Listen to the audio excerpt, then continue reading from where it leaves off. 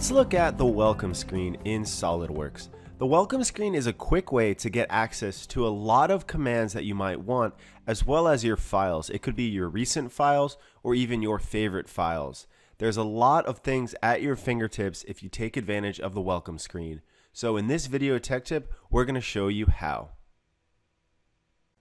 The welcome screen was introduced in SOLIDWORKS 2019, and it's just an evolution of the recent files in SOLIDWORKS, a quick access option for your files. So let's take a look at recent files, and then we'll look at the evolution of it and the welcome screen. The recent files are found here under File. You'll notice the first 8 have pins next to them. So these aren't technically time-based anymore. These are more or less your favorites that you can always access. And then listed below that are the recent files. You can access this by pressing the R key, the keyboard shortcut, to access this.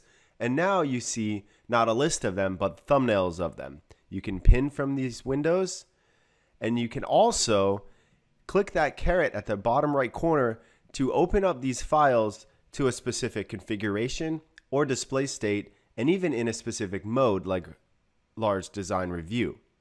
Now let's look at the welcome screen. You click the home button at the top and you see all this information, your recent folders, your recent documents, links to important things like My SOLIDWORKS,